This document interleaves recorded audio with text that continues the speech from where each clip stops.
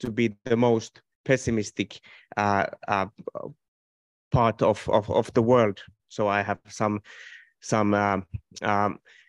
credibility when I say that it's way too late for pessimism. It's time for action. But the pathways to the hope cannot be found. They need to be built. And that's exactly why we are here.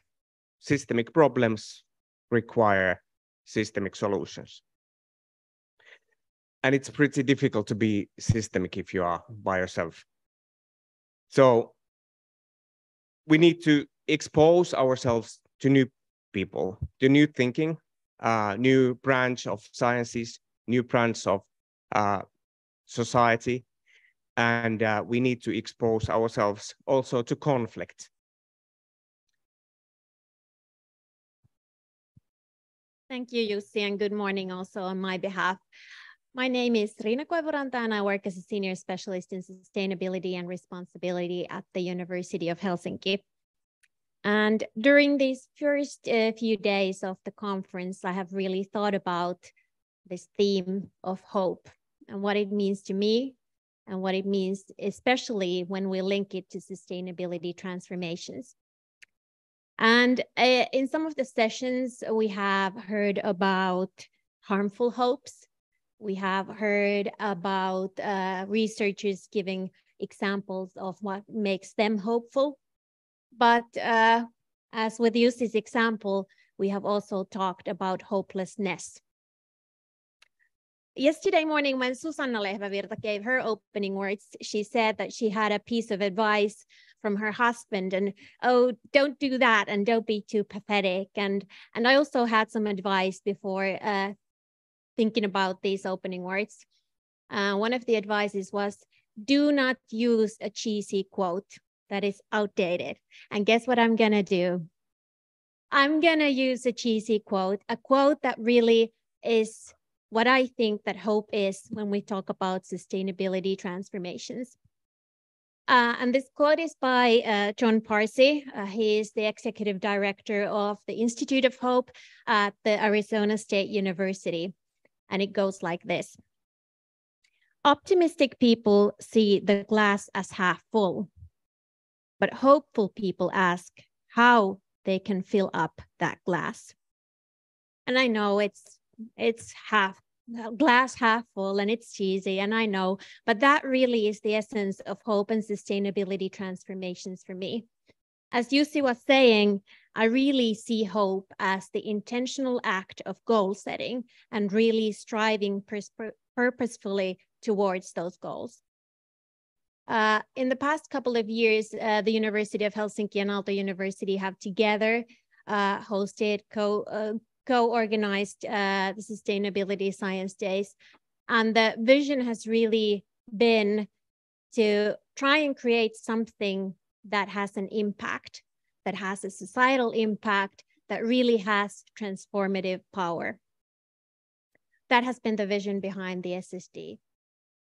And I think it's fair to say that perhaps when it comes to that vision and the goal, the glass is not yet fully full to the brim. We have still work to do, but that is the goal that we have. And that is the intentional goal setting, what we have in terms of Sustainability Science Days. And as our lovely Sophia said yesterday at the university reception, really what it comes down to is us here in this room, you in this room. As Jussi was mentioning, really kind of exposing ourselves. Really, it comes to your engagement, your questions, really your voices and thoughts, and they make this conference. And really our braveness together to not shy away those tensions, as Jussi was mentioning, but really go forward in that pathway that we have. I wish you all a fruitful conference day.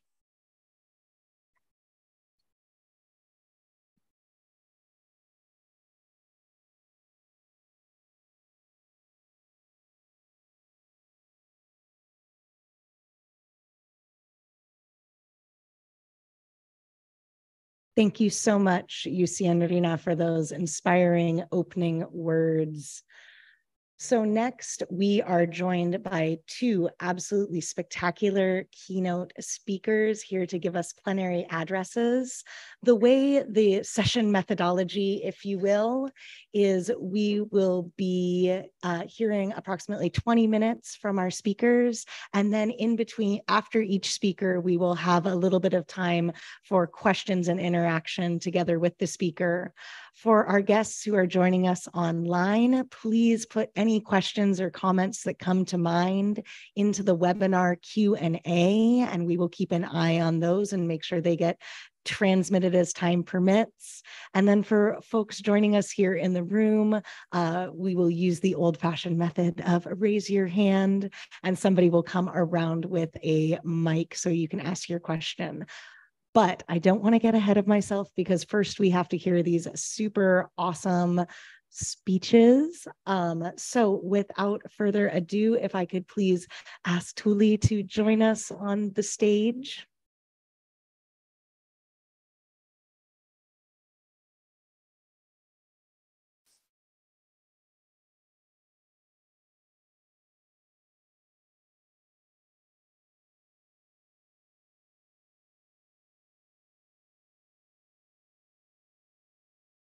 Good morning. Thank you for those really inspiring words and concerns. I'm halfly awake. I tried to get my face awake, and just to say that I'm super honored to be here and privileged to be here this morning. And I think already yesterday what we heard, the diversity of themes, wonderful topics that resonate also with my talk today. My name is Tuuli Mattelmäki. Like said, I come from Aalto University, from the Department of Design. I'm not a sustainability scientist. My background is more or less in the human-centered and collaborative design. But my talk today is titled A Creaturely Way of Being and Engaging. Do you see the picture? I wish I was there. It's a lovely island in Tvärminne, about 100 kilometers west from here. It's a very memorable moment to me because I wasn't sleeping or suntanning like a seal. I was actually trying to find a creaturely way of being. Through a simple awareness-based and embodied moment, tuning to a different scale, finding my roots, and grounding to the cliff, surrounded by the sea, the sky above me, being one in the system, and really scaling up who I am and where I am. Other peer explorers in that workshop that was part of a larger project, Baltic Sea Lab, went diving, felt the sea around them, collected seaweed samples, among other things. For me, this was an insightful and impactful event. But today, my presentation is about creative practices and how they can stimulate action towards socially and ecologically sustainable futures. In this presentation, I will first share a few basics of a project called Creatures, and then I focus on our main findings and insights and results. Okay, the Creatures project, full name is Creative Practices for Transformational Futures. It was an EU-funded Horizon 2020 project.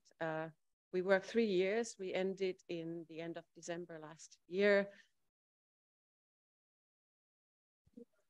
Yes, okay.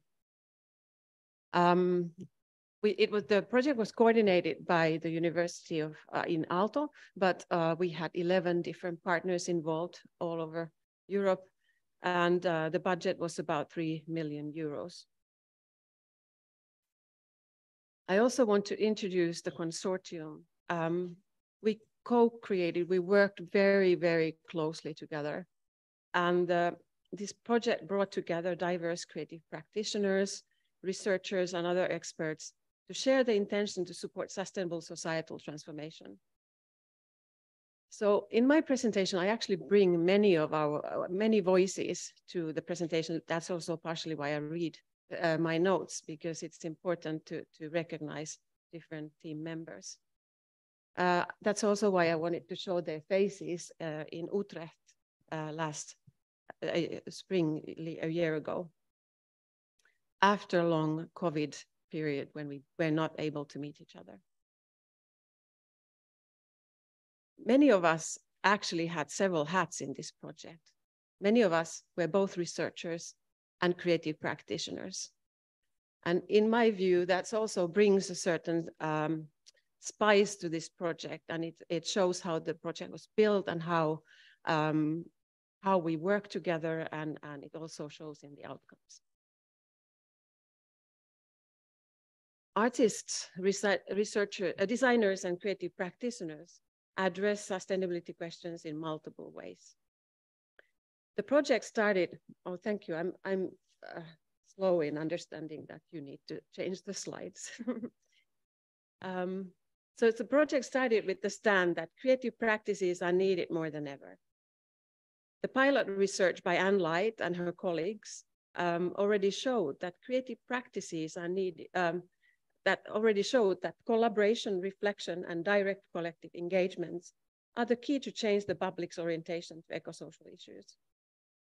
In this context, transformative potential requires creative understanding that goes beyond rational thinking, including and involving emotional and personal components in the transformation work.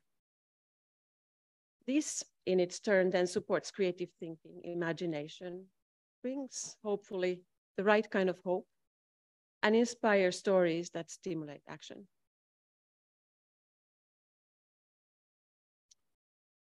So one of the things that we kept on saying over the project is that transformation towards eco-social sustainability means not only profoundly changing what we do, but also recognizing who we are as active players in our social ecological systems and how we do things, both alone and together.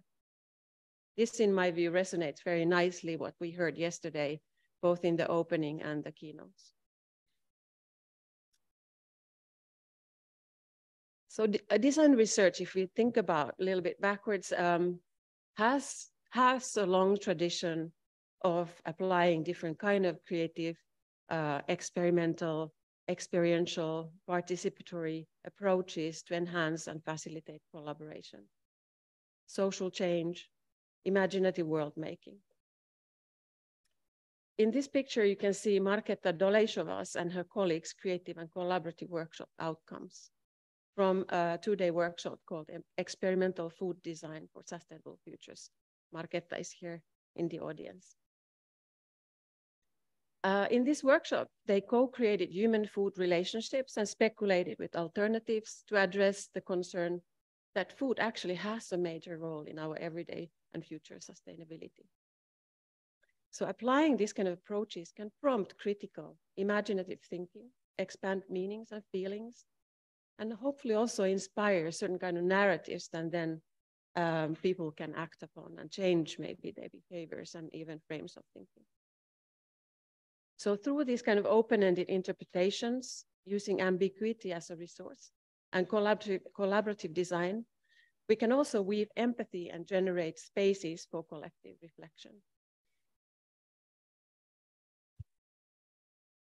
I don't know if you've heard about a paper called by Julia Benz and her colleagues from 2022 in the Sustainability Science called Beyond Blah, Blah, Blah, Exploring the How of Transformation. Well, to me that resonated, although I'm not so familiar with the conversation in that particular journal. In that paper, they propose that there's plenty of what already, what needs to be done, but there's lack of the how. And in the paper, they actually propose that we need to focus on how and move into action. They talk about means and manners. Means are the techniques and methods, and the manners are ways in which things are done, with the values included, the principles and relations. Now I take you back to my title of the talk that in my view resonates nicely with the means and manners and the call for how. In the Creatures Project, we worked a lot in thinking about certain kind of terms and values and the ways in which we want to convey our messages. We ended up using the term creaturely, meaning ways of being and doing, involving a more gentle, connected approach, where artificial lines between human and nature are not really needed. We offer creaturely as a placeholder for this kind of gentle and pluralist, life-focused ways of doing, being, and making. It's good to recognize that this term is an adverb. It's not a noun, and it points to a way, and it's not pointing to a state.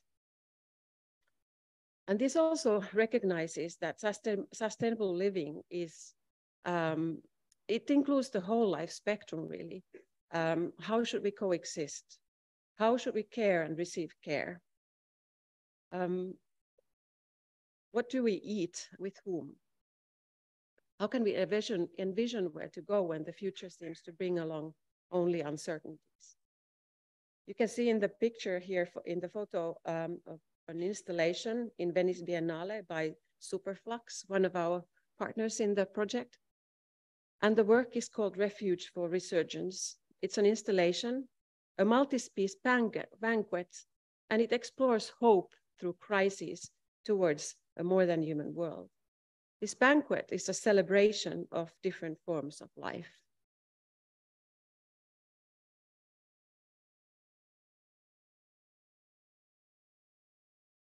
One of the main aims of the project was to increase the visibility of existing transformational creative practices and strengthen their reach and effectiveness. We did that in many ways, and during the project, we actually carried out 20 experimental productions. We call them productions. They are artistic or more design-oriented activities. They were documented and studied in a systematic way. They had different forms and topics. They were carried out and exhibited in different locations with different kind of audiences and participants. I only here offer you a teaser with this picture of the website and the link. Please have a look. They are pretty amazing.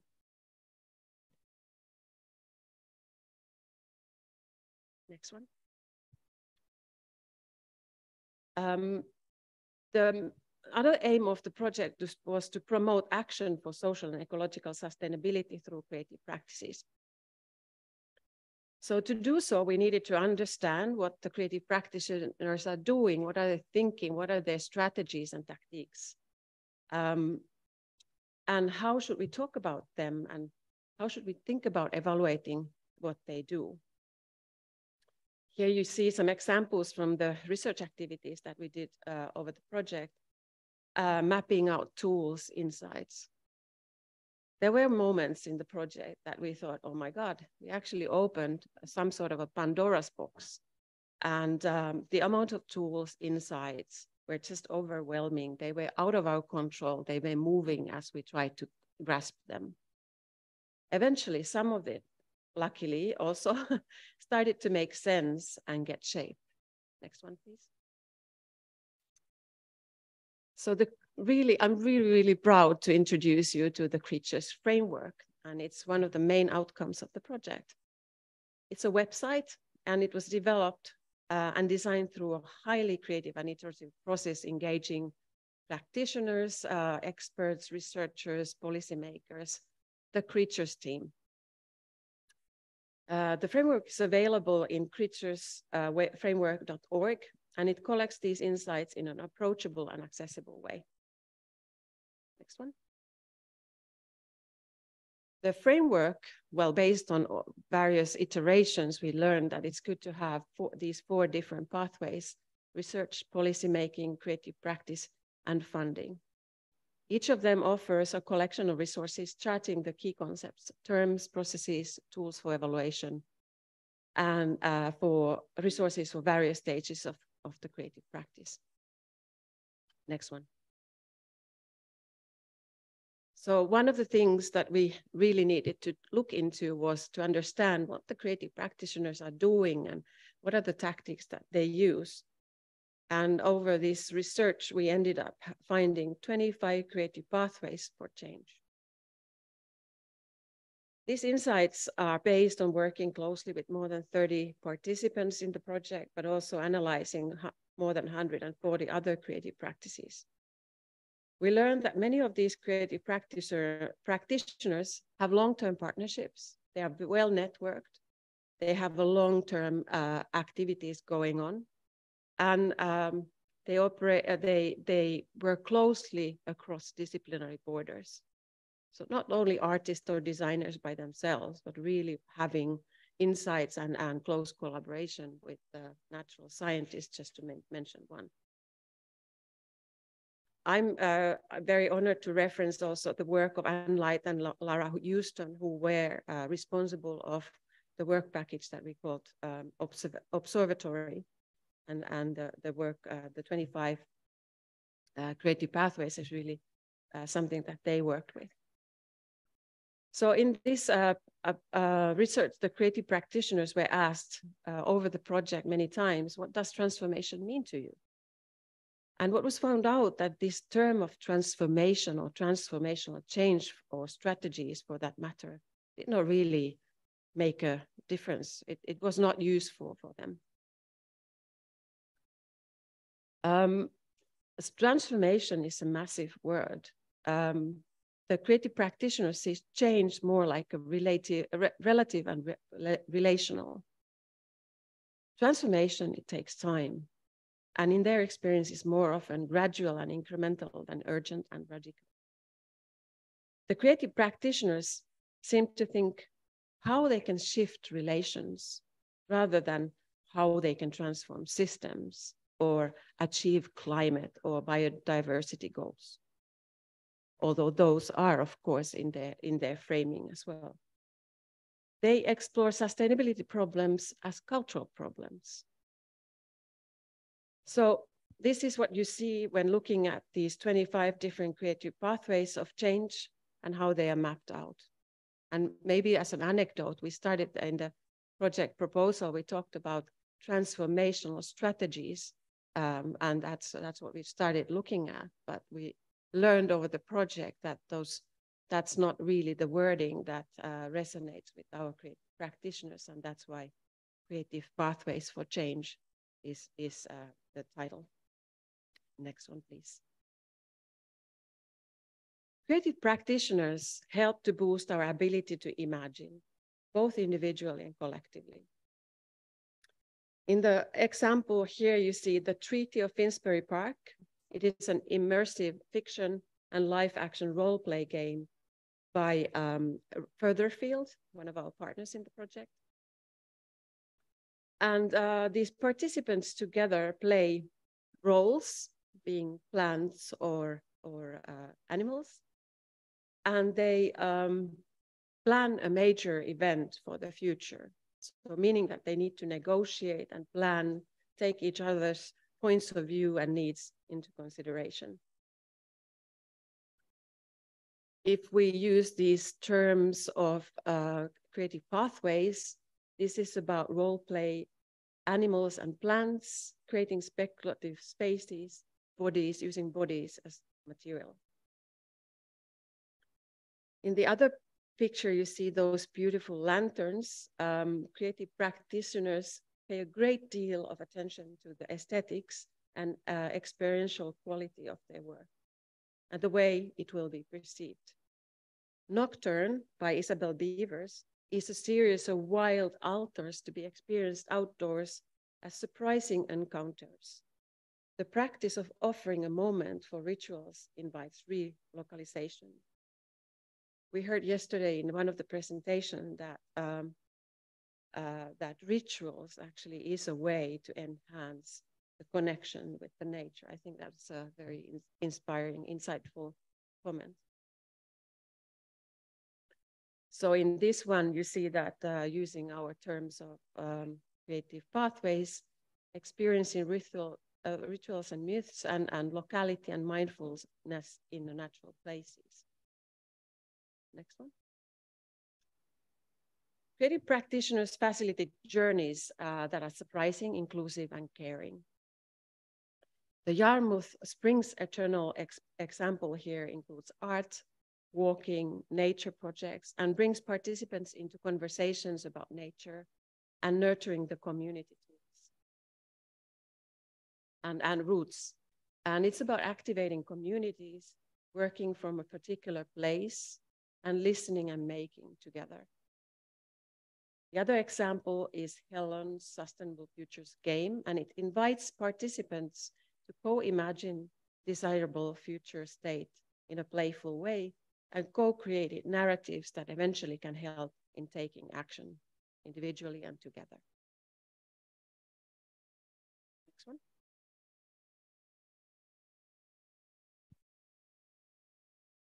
It's been clear in our project that creative practitioners, policymakers, funders, and researchers have had difficulties in expressing and even justifying what is the value of creative practices as a way to stimulate change. So the relationships between creative practices on one hand and the change processes or even their outcomes are complex and not, the straightforward kind of a view. In this slide, I'm quoting mostly Joost Vervoort, from Utrecht University, who was in charge of the evaluation work package. So as the outcome of our research, we propose some recommendations to take into account when evaluating creative practices and their impact. And these these recommendations are based on conversations with policymakers, funders, and literature, naturally. So, for example, our recommendations remind that evaluation is creative and that unexpected outcomes are valuable. Good to keep in mind. I hope that adopting these recommendations would actually mean that the value and the nature of creative practices for eco-social change is better recognized and appreciated. Next one. In this evaluation work, we've also reconsidered how to talk about creative practices and how to connect them with transformative change in terms of evaluation. And in the framework, we propose a 9-dimension tool. The dimensions are grouped to these kind of 3 boxes: changing meaning, embodying, learning, imagining, changing connections, caring, organizing, inspiring, and changing power, co-creating, empowering, and subverting. We offer them both in the boxes, but also in the form of exciting creatures. These visuals were designed by Milja Komulainen, a very talented visual communication designer. Next one. So if I bring you back to the Treaty of Finsbury Park, you can see that in these dimensions, they were working with embodying, caring, and co-creating. Next one, please. So as you might imagine, the so what questions were asked many, many times, and we tried to answer them. These pictures are from the Baltic Sea Lab experimental production guided by Julia Lohman. Sometimes it's really impossible to even grasp the more subtle and individual moments and their impacts, like the story I told about my personal moment on the cliff surrounded by the sea, and how that moment actually has changed many things in my head later on.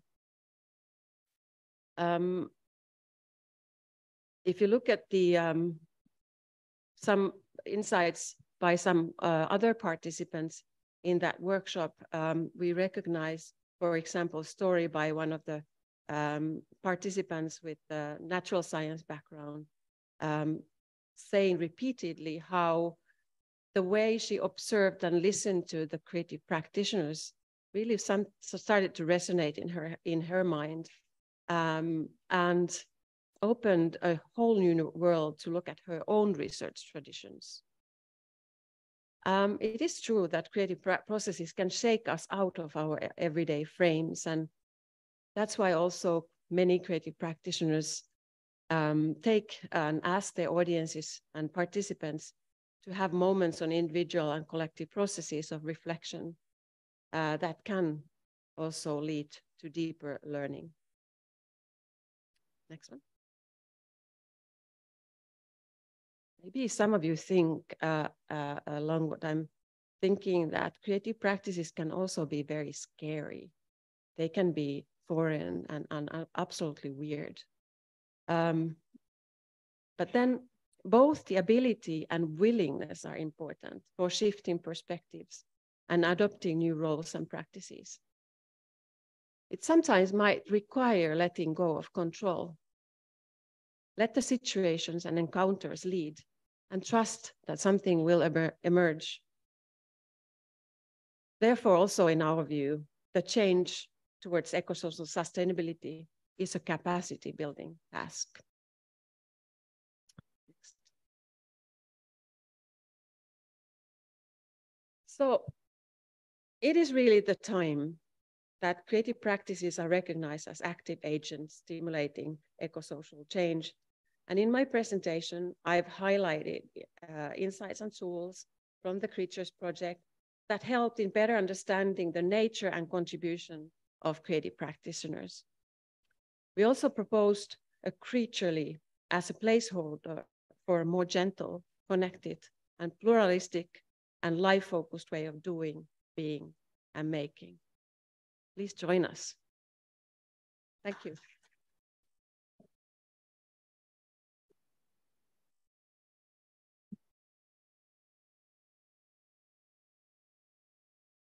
Thank you so much for that really interesting insight into the work that you've been doing with creatures. Now we have time for questions, comments. So if anybody would like to ask a question, please raise your hand. You've shocked them into silence. Yes, down in front. Hey, it's on. Yeah, good.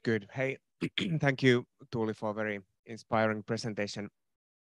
Yesterday, we discussed with Riina on the challenge of crossing the barriers of different sciences in this kind of environment. When you have lots of you have a track record and lots of specific knowledge on a certain topic, but you have none on the other, or very little on the other. And you have a tendency to not to kind of like start to operate on other person's field. And that kind of like mental barrier might hinder the collaboration.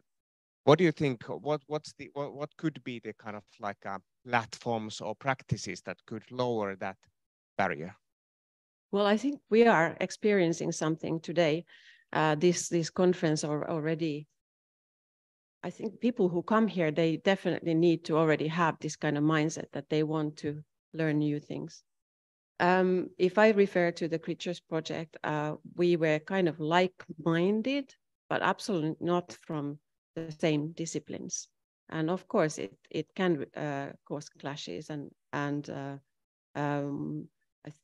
in my view, also these creative practices, co-design, co-creation, these kind of tools help, or at least can support finding bridging those barriers that we've experienced. I know also, for example, Julia Lohman, one of our professors here, she has used her practice and inviting people to her practice so that the practice also starts to resonate and create these kind of conversations that help then move forward together. But yes, it's one of these big challenges. And sometimes I think we just don't even listen when we notice that we don't understand or recognize the conversation or the theories that are used. Thank you. In the middle, right there in black.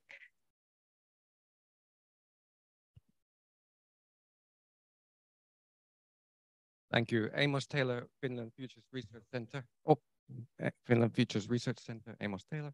I have a question about, so in this relationship, could you talk a little bit about the role of artists? So often in these kind of collaborative projects, you have the creative part, or the artist has the certain kind of burden, you know, they're put into a difficult situation and they have to use all their creativity.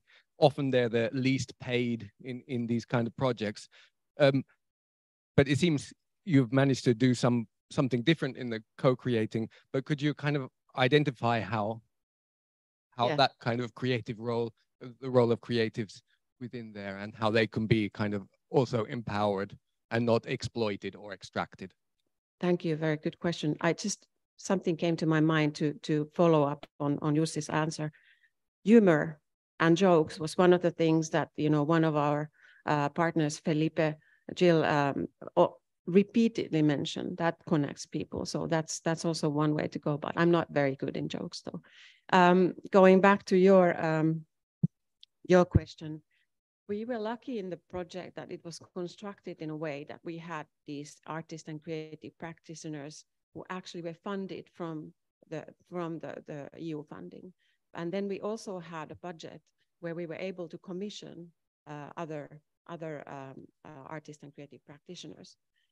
And they were interviewed, they were really strongly part of the project. And what we've learned and the feedback we've gathered is that much of these activities, like interviews and reflection sessions that they were invited to part of, or the workshops, also they gained a lot. And if I may say, Julia, for example, said that in this project, it seems like she gained a vocabulary to her work that maybe was not there as strongly before. So I have a feeling that we had a very co-creative relationships, but I can understand that there might be also these kind of feelings that some people are like in a zoo, you know, behind the, you know, just making a performance, and others are looking. We try to create a more equal relationship.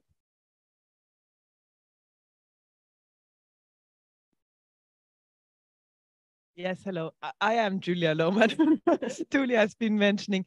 So it's a really good question, because sometimes artists come in too late, almost for the dissemination part only, and then you're losing the biggest benefit, which I think is part of this bridge building task, because the minute you have materials and creative practices and give the ability to, like, all of the participants to co-imagine something with these tools, you have artists in the process, not just as another outcome somehow. And it's very powerful in this creative process, and especially when you're working with different disciplines, because it forces people to speak in a language that goes beyond the disciplinary boundaries and can connect.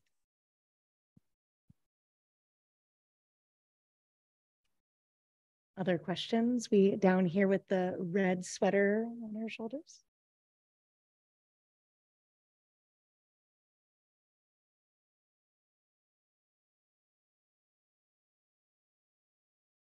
Thank you for your very inspiring presentation with a lot of cases. I'm from Estonian Business School from Estonia, and I'm dealing with curricular development. And while listening to your presentation, I was thinking other possibilities or maybe tools that you actually practiced, which you can use for curricula in different disciplines, because these very important things like awareness rising about sustainability, they can be applied like in business studies, like in education, in chemistry, whatever. Maybe you had already examples of these tools which you used for curricula to raise awareness of students about sustainability. Yeah. So the question was about whether these kind of tools can be used in curriculum development and education in more widely. They are in use. They, for example, in Aalto, we have a creative sustainability program that is a cross-disciplinary program, and some of these are already there in use. I know Joost Vervoort in Utrecht, for example, utilizes some of these methods with his students that are not really from design necessarily. And I hope they will spread. We also have written a paper. It's authored, the first author is Jaakkola, about transformational learning and how these embodied and creative practices are also can be helping in the transformational learning. So yes, and we are also initiating a new project that is about design pedagogies, and maybe somehow we could tap on that and whether those kind of pedagogies could be used also elsewhere. I also want to invite our online participants. If you want to write a question in the Q&A, we will be keeping an eye on that too. And how about in the room? Oh no, it really is morning, isn't it? Yeah. We're all putting our faces on still. Any other questions, comments? Yes, right there. Marcin Poprawski from Humak University in Helsinki. I would like just to appreciate the way you formulated points on evaluation. I mean, this is very often missed or not so much highlighted, why you highlighted the role of evaluation and different dimensions. I really appreciate that. Thank you very much. Thank you.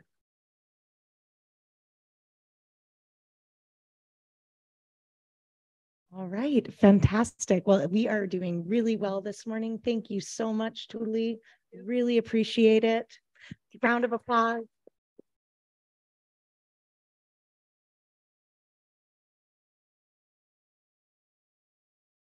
All right, so I have the pleasure to introduce our next plenary speaker who is with us this morning for another fantastic presentation. I won't take up too much airtime, so Ioan, please feel free. Doesn't work. Can I have the other roaming mic? Hey, mic, give me the mic. Give me the mic. Thank you. Awesome. Right. And I will make this here. Yes, yes, happening. Good morning, everybody. It's a real privilege to be here. And I'm particularly humbled because I get to speak in my own native language. And almost most of you are not.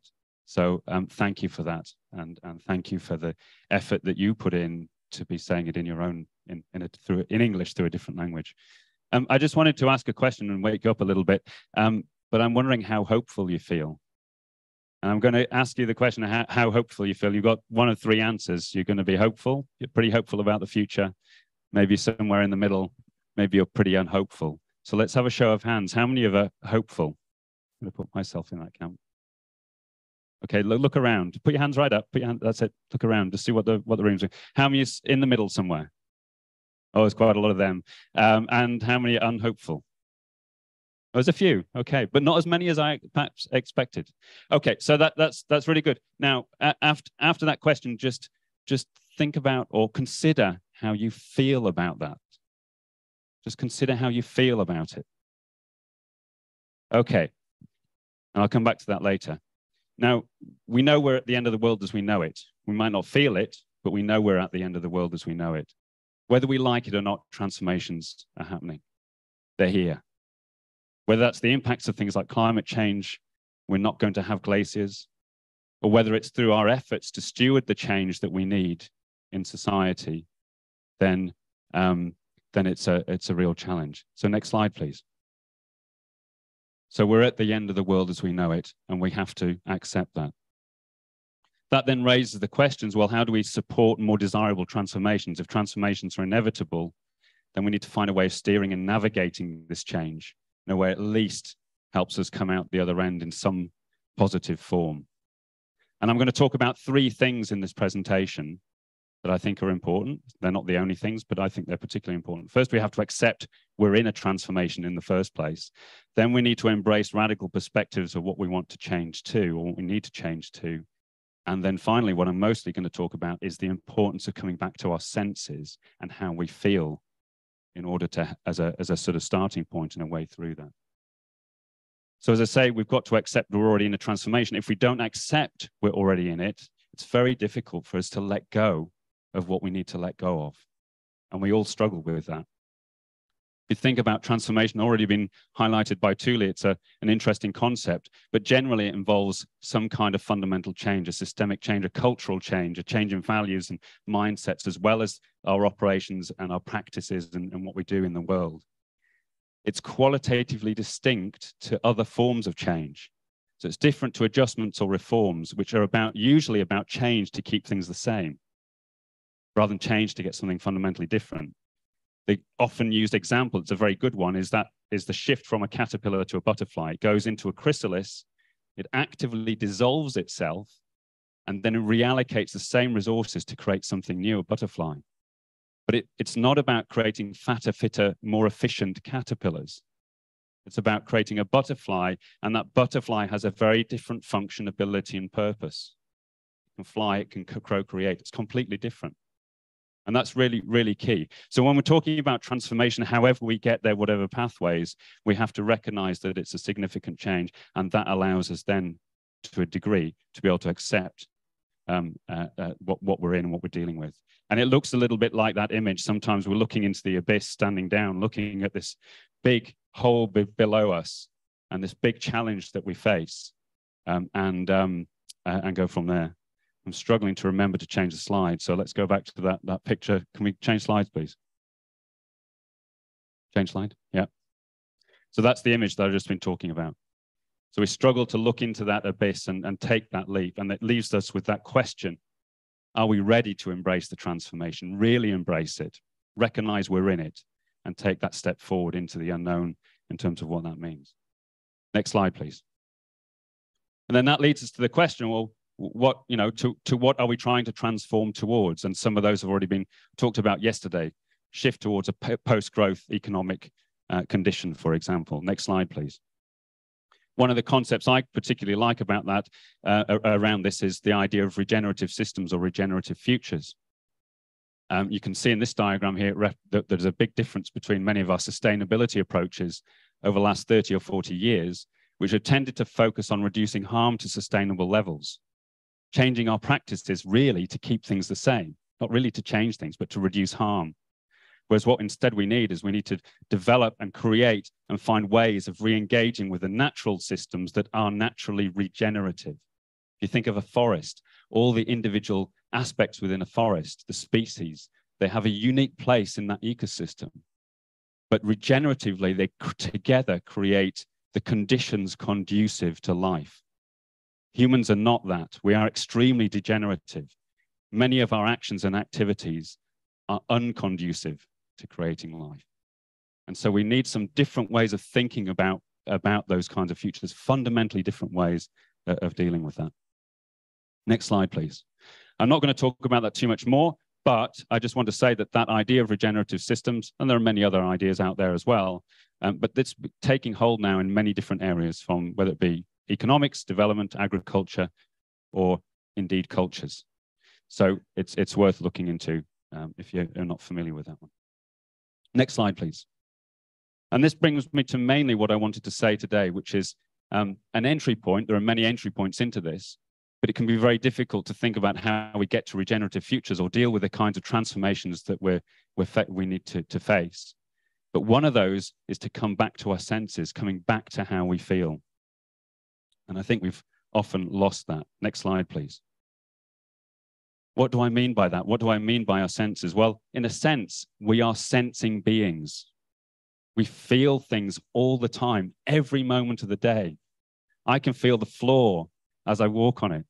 You might feel your clothes or the seat you're sitting on. Maybe you have a sense of the person next to you or a sense of the room. We're sensing this all the time. And yet we think we're thinking. We don't sense that we're sensing. And that's really key. And as Peter Levine talks about, he's a psychologist who works with many patients with trauma. It's our embodied senses and past experience that create us. They then create how we respond to others, how we respond to different circumstances, how we respond to a question about how hopeful we are. It affects us. And that affects how we engage with the future and our ability to change. Next slide, please. So one of the key reasons why we might need to come back to our senses then and how we sense is because it actively affects whether we can be open or collaborative. This is a model by Stephen Porges. It's a model of essentially 3 different states that mammals, particularly human beings, can be in. And we're literally hardwired in the way in which we have our nervous systems. So the bottom one there is that sort of condition of social engagement, what we call the ventral vagal state. It's when we're calm and we're open. We can feel compassion and collaborative. Another very useful state for us is the fight or flight or sympathetic state. So if you're being chased by a bear, you want to be super, super focused. You want to get away from it. It's not the time to probably be very compassionate, right? You want to get out of the way. You're going to be super, super focused. And then that comes when we're faced with a threat. And then when we're really faced with an existential crisis, survival crisis, we can go into what we call the dorsal vagal state, which is just kind of like curling up and hiding away. Maybe you felt that if you felt overwhelmed, you just want to go to bed and curl up. And that's one of the senses. Now, people move in and out of those states, but as Stephen Porges points out, we are in a deeply evaluative world now. Social media, stress from exams, stress from producing the next published paper or whatever it might be, right? And so many people are now getting stuck in the fight or flight, which makes it very, very difficult for them to be able to collaborate, be open, be compassionate to others who might also be undergoing their own challenges. And so coming back to our senses, as Peter Levine and Stephen Porges talk about, when they work with their clients in these conditions, it is very much about coming back to how they feel, because it's the body that is driving, and the mind and the body in that interaction that is driving many of these things. We can't get through the transformation without engaging with our senses. A very simple example, our sight. One of the things, if you're rushing to work and you've got that focus, but like being chased by the bear type thing, how often do you actually open up your eyesight so that you're aware of the periphery? And you can use techniques like that to practice them, to come out and help you shift more readily through these different states. Again, opening up our capacity to be collaborative. Next slide, please. And that's the image there that I wanted to show. Okay, next slide. Another really key aspect of coming back to our senses is it's absolutely critical for wise action. Aristotle talked about 3 kinds of knowledge. You can see in here, epistemic knowledge. That's the abstract form of knowledge. PowerPoint presentations like this one, a paper, an essay, something like that. That's the abstract form of knowledge. But he also said we also need technical knowledge, or techne, as he called it. And that's an embodied form of knowledge. So if you're driving a car, you're not using episteme.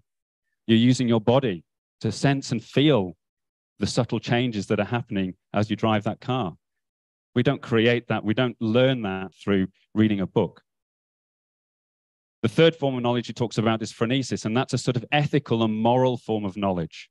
What makes a good or right end? I could be driving the car with a bomb in the back, or I could be driving the car somebody to hospital. Completely different. So it's those 3 things that make wise person or wise action. And as Nicholas Maxwell points out, we don't, and as already Tuuli, you pointed this out as well, we don't need more understanding of the nature of social and biophysical phenomena. We need to develop very quickly the wisdom about how to act. And so coming back to our senses is necessary as part of that, because if we're just focusing up here, then that's not enough. We also have to engage very much in here as well. I love this quote. Next slide, please. By D.H. Lawrence. My belief is in the blood and flesh as being wiser than the intellect. The body unconscious is where life bubbles up in us. It's how we know that we are alive, alive to the depths of our souls, and in touch somewhere with the vivid reaches of the cosmos. Our body is wiser than our minds. Interesting. Let's go to the next slide, please.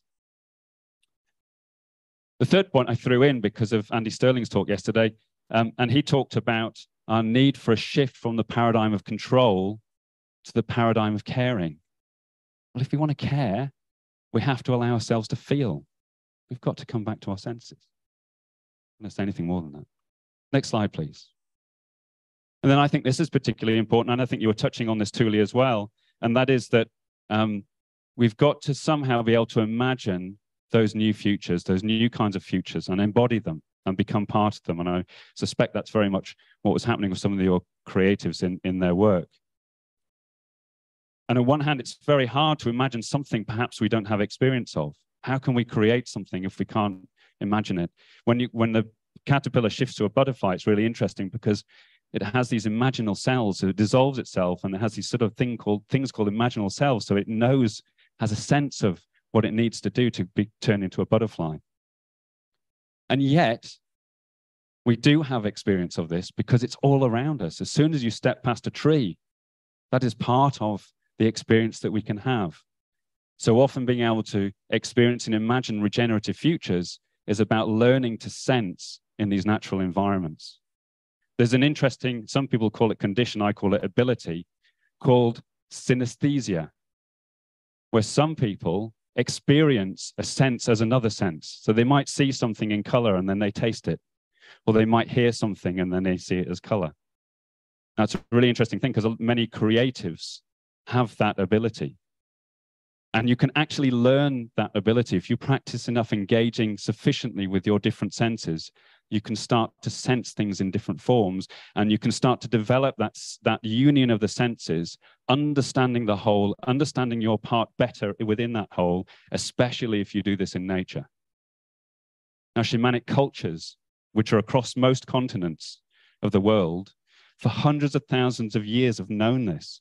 The term shaman comes from a Siberian tribe, and it means bringing light into the dark or seeing in the dark. It's about sensing the other and sensing one's connection to what is around one. And that is, and the shamanic cultures build that into their culture. There were a couple of talks related to that I went to yesterday.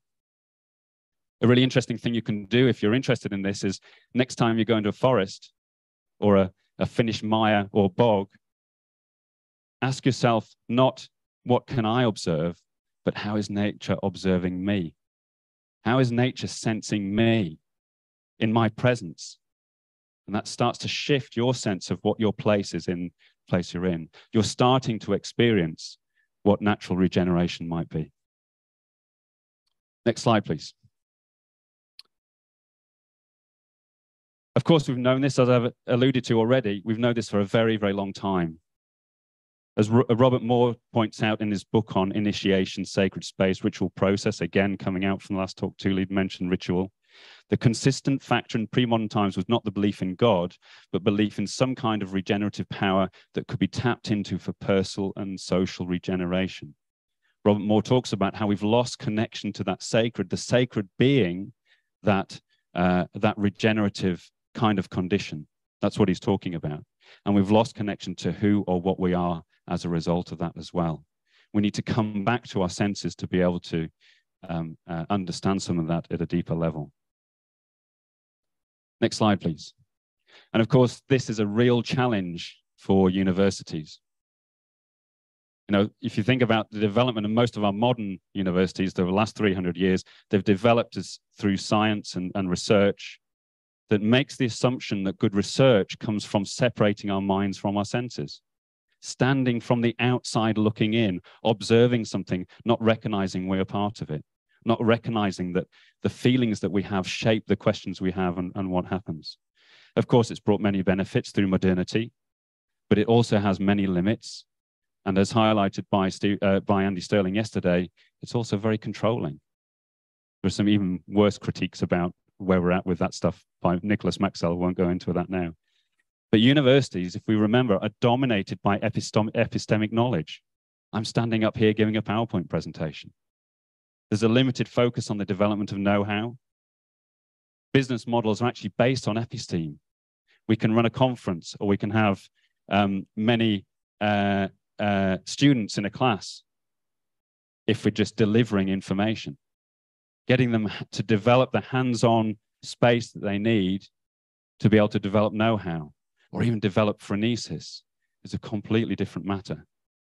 So our whole business models, the way our universities tend to operate, are based on the notion of epistemic knowledge and delivering epistemic knowledge, not developing the wisdom that we need to create.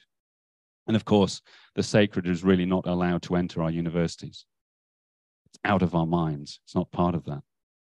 And this condition is deeply prevalent. I spent quite a lot of time the last 10 years trying to find ways of shifting things in universities. And I've come to the conclusion that it's so deeply ingrained, it's very, very difficult to shift it. I'm not sure what the answer is. Maybe the answer is to accept we're in a transformation, that many of our institutions are not going to get through this transformation that we're in the current form. And maybe that's the way forward. But I do think we're failing to tap into the human potential and creativity, as I think you've really highlighted, Tuuli, in your previous talk. So where does that leave us? We like practical solutions from these things. I think for me, if we're thinking about coming back to our senses, it literally comes about how we're relating, our pathways of relations. Now, how often do you actually really ask somebody, how are you feeling? And really listen to the answer? Maybe we should be starting every meeting having a conversation about where we're at, allowing us to bring the whole person into the room as we have these conversations. So there are some very basic things that we can do that would help us along that way if we're able to remember to do that. It's not easy, but it's a starting point. So the point really, I guess, the journey that I wanted to say, thanks for spotting that slide change. Well done, you're keeping up. And our journey is that I really believe we're in over our heads. Our heads are not enough to be able to address the kinds of challenges or work with the challenges we're facing. And what I've been saying is we need to accept that transformation is happening. We need to find ways of imagining and embodying regenerative dynamics and futures. And part of the route towards that is really recognizing that we need to come back to our senses. Is there hope? Let's go back to the question that I posed at the beginning. I have accepted that the change is happening, that many things we won't be able to sustain many of the things that we have now. I've come to accept that. The glaciers, some of our institutions, and so on. That's given me a little bit of freedom not to try and hold on to it. But I am actually quite hopeful. And I'm hopeful because I believe that we actually know what we need to do. We have a lot of the tools, whether they come from indigenous cultures or they come from our own practices and our own understandings, as long as we let ourselves into that. And we have the tools particularly to come back to our senses, because at the end of the day, we are sensing beings, not thinking beings. And as Alan Watts pointed out, we didn't come into this world, we came out of it like a wave from the ocean. We're not a stranger here. We're not a stranger to our bodies. We're not a stranger to the world that's around us. We can start feeling our way through some of this to a much, much greater degree. Now, the irony, next slide, please. The irony has not escaped me that I'm giving this epistemic talk. And I wanted to try and make it at least partially experiential. And I have a great friend, Heather, and she lives way out on the west coast of Scotland in the Outer Hebrides on the Isle of Lewis. And she's an artist, poet, healer, locally known as the Joy Witch. Very interesting. She does work called what we call death dueling work. So it's helping people at the end of their lives to bring joy back into that and helping them transition in this great transformation that they're about to undergo. And she told me a great story of how she was working with a woman with dementia.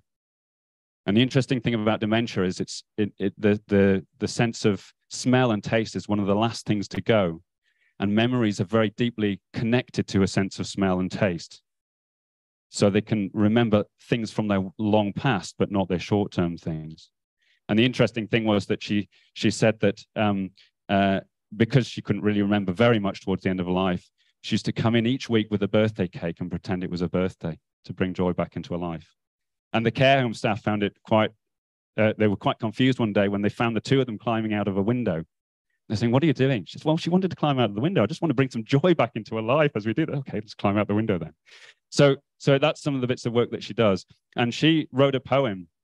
It actually inspired me to give this talk. And we created a shorter version specifically for this conference that we're going to play. And I would invite you, as we go into this, we're going to drop the lights down and invite you for the next couple of minutes just to drop back into your senses and listen to the resonant voice of Heather and enjoy that as a sensual experience.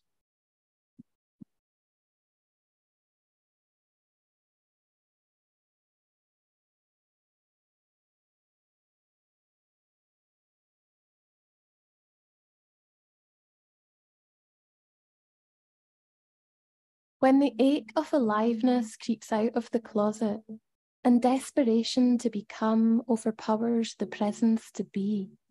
Listen, dear one, come to your senses. When anxiety grips your lungs and your breathing is shallow, remember your ribs, be in your bones. Let your feet feel ground and gravity. Give in to the process. Get out of your mind. When you can't take another thought, take another breath. If the human world is overwhelming, throw open the door and step into the wild. Build a den, your own earth lodge. Light a fire inside yourself. Curry in for time outside of time. If you've forgotten who you are, follow wild footprints, pick up fallen feathers, go on a treasure hunt, snout to the ground. Be lost and find what you're not looking for. If you find yourself heavy with burdens, carry your concerns to the soil. Graciously give them away.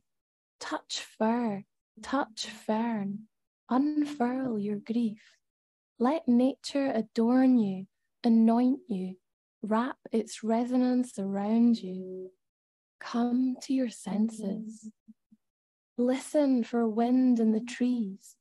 Let leaves rattle until you become hollow, until you are an instrument, until you are the song.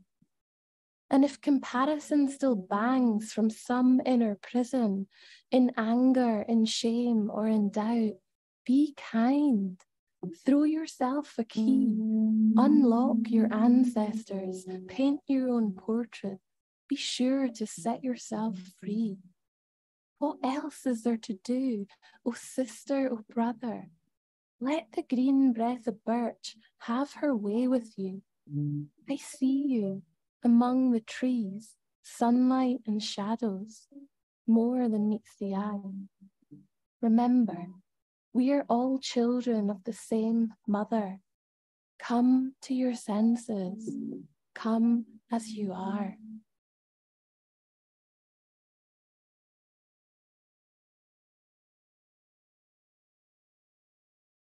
The last slide up as well. Yep.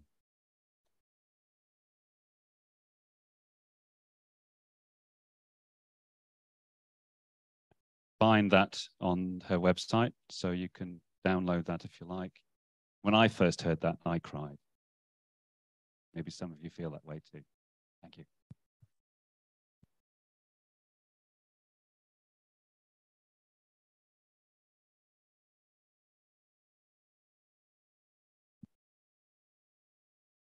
I'm not crying, you're crying. Got me in the feels a little. Wow, thank you very much. I don't know about all of you, the joy witch, it's just kind of heart.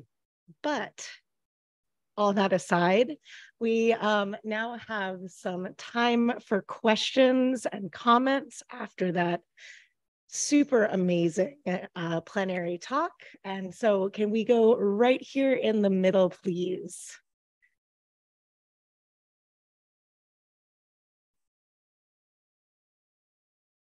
Thank you. Can we apply? Yes. Hamza from University of Dar es Salaam, Tanzania. So as days goes on, the hope diminishing and coming up, diminishing, coming up. When I was growing in early 90s, my parents used to harvest more than 30 sacks of maize. But last year, unfortunately, even one sack, it was difficult. So when we are saying coming to our senses means we. Is it possible for we to come into our senses while we are divided? Thank you. That first, I'll collect some of them. It's all. Okay, thank you. Thanks for the challenging question there. I don't know the answer. I'm really sorry. I think the ultimately it comes back to our senses. So if we're not feeling what your parents are feeling and we're not sharing those feelings, How could we change the way that we might operate, I might operate as a person in order to enable them to have their maze? So, yeah, I'm not sure I know the answer there, but ultimately it comes actually back to how we feel at the end of the day. If we're not feeling and we're not allowing ourselves to feel, we don't really have any hope, I don't think. I have right here in the green. Hi, I'm Marcin. If I can just continue that, because what comes to my mind that I'm not English is not my mother tongue, so I'm not sure about that. But it's not like the kind of paradox that you have also the word not only senses or sensual, but also consensual. And of course, it means something else. Like there's, for instance, a project in the US, in New York, like a consensual leadership orchestra. So there's no conductor. So people are sharing the duty of being a conductor. So it's like circular leadership model of chamber orchestra. So in that sense, maybe consensual could mean something, that we try to read ourselves, understand ourselves, and read our sensual perception of what we do together, right? And how we share that. So, but there, if I'm right, if the word consensual can be helpful to answer the question on feeling or using the senses together, right? I love that, because I haven't thought of that word consensual. I actually had a slide that I took out because I decided I didn't have time, but I had thrown a load of different words in. And in our language, at least in the English language, it's really mixed up. So you've got things like consensual or sensibilities, making sense of something. And then you've got things like out of our minds. But, you know, there's some negative connotations to some of the words we have, as well as the sort of positive. So our language is, I feel, is mixed up in terms of what we're talking about. You know, they've lost their mind, but then we're out of our minds, but we need our senses. So there's this whole combination of things in there that our language, I don't think, really conveys it, which is not surprising, because we know that language is not a great way of conveying a lot of what we do. And so particularly then when we engage in epistemic knowledge, then it's a challenge. I was wondering with Tuuli's talk, when you were explaining the language, I was thinking, but does that really express really what was going on? And I guess it probably wasn't for the creatives that were in there as well. But I love that idea. I'll remember that one. Thank you. And then we have a question that's come in online from Lapland University of Applied Sciences, a participant there. And this builds on some of the things that have already been asked live in the room, but they're asking really directly, how can we accept ourselves without having care of society? Say that again. How can we accept ourselves if we don't have that care for society? How do we accept ourselves if we don't have care of that society? I personally feel that the caring for ourselves is the beginning part of that. So we have to learn to care for ourselves as much as we need to learn to care for others. And often we're not very good at it. So if you think about in the Western societies, the notion of perfectionism is prevalent. It's a sort of archetypal psyche that we have, that everything has to be perfect. And it drives us to do certain things in certain ways without us really understanding it. And one of the conditions that we have in our society is to accept ourselves. If you think about young people dealing with their social media challenges, that's very much about the challenge of accepting ourselves. So I would answer to that then, I think that accepting ourselves is possibly a precursor to being able to care for others. It's the beginning part of it. Compassion to yourself. Passion to yourself, very, very important. Down here in the suit jacket. Thank you for the conference. I'm Professor Slemi from Algeria. I'm happy to be with you. Thank you for the presentation, the colors, the words. But I was a bit surprised. You don't mention resilience of nature, resilience of human. Why? You don't measure resilience at all. So I used to work on resilience, and I did that for about 10 years. But what I found is the way that resilience, and it's not necessarily the way it's thought of in academia, the way resilience is often interpreted outside of academia is it's about keeping things the same. So it's about change to keep things the same. So, for example, I did a lot of work with the emergency services sector. There's a whole division called resilience in the Scottish government, but that's about dealing with emergencies, and it was mostly about efficiencies. How do we make things more efficient to respond quicker to the challenges that we've got? I know there are other ways of thinking about resilience, But I came to the conclusion that then actually the question was about transformation, because we are unlikely to be able to keep things the same and retain that resilience. Resilience, on the other hand, though, is really particularly important for people. If we're not resilient in our own ways of dealing with the challenges, compassion to ourselves and so on, then it's going to be very difficult for us to navigate and hold our place in the world, hold our sense of ourselves, and allow ourselves to be confident in being able to show our feelings. So yes, it relates in there. Many things can come into that, but I've tended to steer away from the term resilience at the moment because I feel that in a lot of cases it's being misused or misunderstood. Oh, our hand in the, oh no, it's still there in the back right there. Yeah, hi, thanks for a very interesting talk. I'm afraid maybe I'm throwing a spanners in the works here a bit. I think you arrive at many conclusions I agree with, but I think in many ways you arrive to them on the maybe premises I can't really entirely agree on. For example, you used a beautiful example of transformation of caterpillar to the butterfly, but I think this comparison limps on all caterpillar legs, because you can of course look at the reason why it does this transformation is to create more very efficient caterpillars. So the resilience of the system really is in my understanding really we need to keep some things the same, and these are these resilient bits. And so transformation is not really needed in what you call nature, but in our understanding of the world. And I think that you use a lot of dichotomies like mind, body, etc., like thinking and feeling, which even neurophysiologically are not really supported, because the brain is not just thinking, and neurophysiologically sensing is brain. Sorry about the spanner. I don't think that's a spanner at all. I think that's the nuances of what we're talking about here. There are many questions in what you've asked, of all of which I could probably answer a little bit of it. What I'm giving is a shorthand of some of that and trying to put it into a wider sort of picture. If I just take the butterflies example, that's just an analogy, it's a metaphor. The butterflies we had in the past, right, was modernity. We now need new butterflies. So we need a different form in that. So that's moving away from the metaphor and the power of the metaphor in that, but it is about how we move forward. You know, the futures that were considered to be the directions we wanted in the past are now the problem. And that will always be the case. Nothing stays the same forever. So that's just one example of one of the answers in there. But you know, it's about how you picture that, and you have to work with those nuances.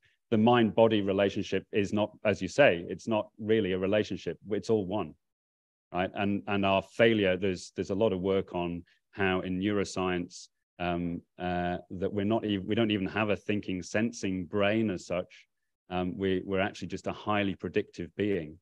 That everything that we're experiencing is actually a prediction. And I didn't go into that because I didn't have time, but there are some sort of massive developments happening in neuroscience at the moment that are changing how we understand brain, mind, and body. Yeah. So can't answer them all at the moment in one short talk. I have time for one more. How about Julia? Yeah, thank you for a super inspiring speech. I wanted to ask you, it relates a little bit to what the last person has been saying. So quite often this transformation is kind of hijacked or sold to us as this very technocratic kind of transformation that in a way takes us more out of our senses, more out of the forest. So quite often when you then say, well, let's be more embedded in our bodies, in the environments, like the regenerative kind of mindset has it, understanding ourselves as part of these ecosystems, then quite often that's seen as going backwards in time, not jumping, not going into this future. How do you deal with this kind of two mindsets that are somehow in conflict there? And yeah, how do you deal with these kind of questions?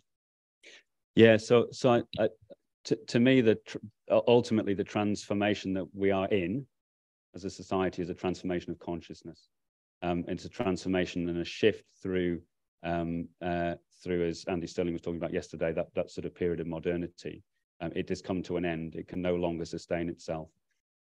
So in answer to your question, I don't think it is going back. We're not going to go back to the period before agriculture was created and we had a serious move away from being embedded in the ecosystems that we're in and reliant on that. So something different will have to emerge. And yet, many of those practices and many of those ideas, and they come from many different cultures and in different forms, are still highly relevant today, in part because we've become so focused on our thinking or minds or our perceptions and our concepts of what minds might be, and we operate in that way rather than engaging with our senses.